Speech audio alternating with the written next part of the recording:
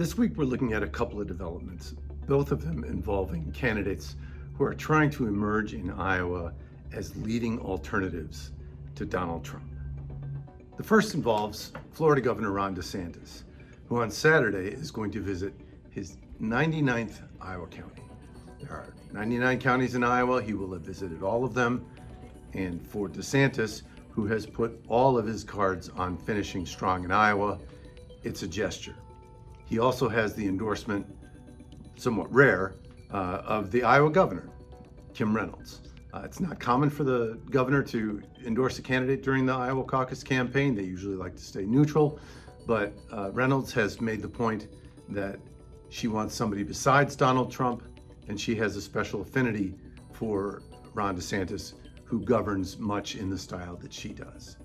So on Saturday, DeSantis is going to visit Jasper County, just east of Des Moines. That'll be his 99th county, and there will be a big rally there. The other story we're tracking this week is former United Nations Ambassador Nikki Haley, who is making a run in Iowa and is challenging DeSantis for second place in Iowa. She has bet more of her campaign on finishing well in New Hampshire. She's more of a moderate.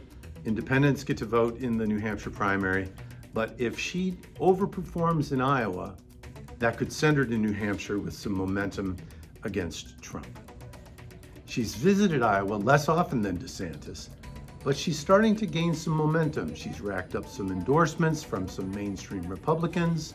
But this week, Haley received the endorsement of Americans for Prosperity, the group that was founded by the Koch brothers and has a national footprint, especially in organizing and reaching out and advertising in key states, including Iowa. Haley has not had much of a ground game in Iowa. She hasn't had very many people on the ground working her campaign because she has more invested in New Hampshire than in Iowa.